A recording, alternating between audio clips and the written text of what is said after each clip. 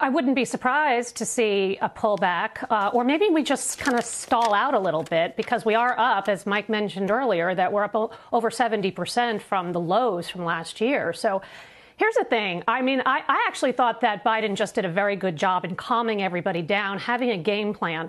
But the $1.9 trillion fiscal stimulus that he put in place, or that he proposed yesterday, I don't think it has a shot at getting that number. But even if it's half, that's 2% of 2 to 3% of U.S. GDP. It's very stimulative on top of the $900 billion we passed in January.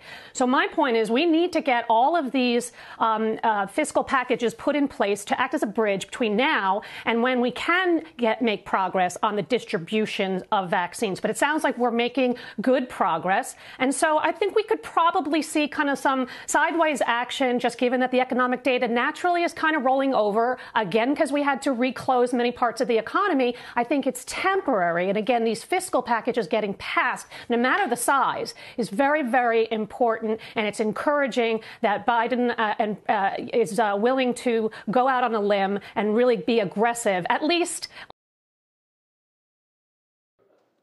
Shepard Smith here. Thanks for watching CNBC on YouTube.